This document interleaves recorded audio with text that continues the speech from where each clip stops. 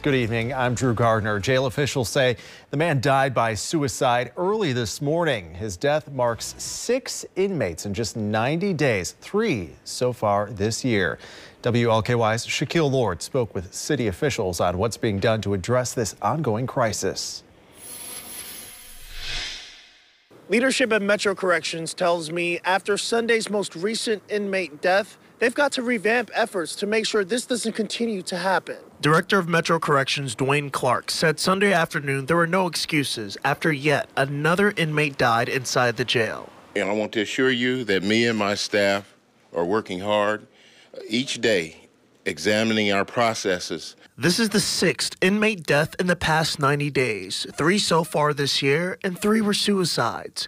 Investigators identified the inmate who died early Sunday morning as Leslie Starnes. He was in the jail on a $5,000 bond after being arrested on a Bullitt County warrant for not paying child support.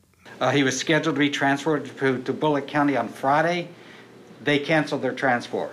During the press conference, several concerned residents held up written signs with the words, "Save lives and no more deaths." It's beyond frustration.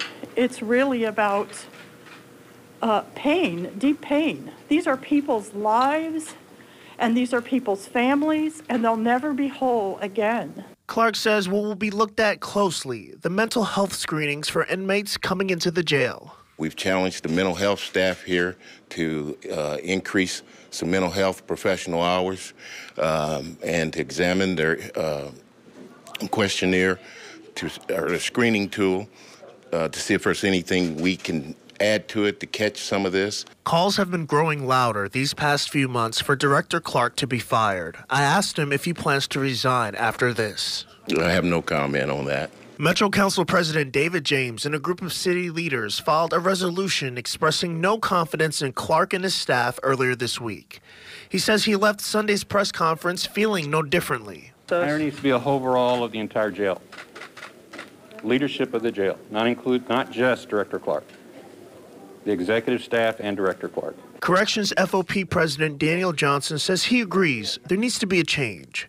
Despite a pay increase for starting wages from $17 an hour to $21, the department is short-staffed more than 150 officers, which he says has an impact on routine checks. We need to get people in there. We need to get people supervised. We need a better evaluation system in place. Johnson and others hope that there is a solution and is found soon before another inmate dies inside the jail. Shaquille Lord, WLKY News.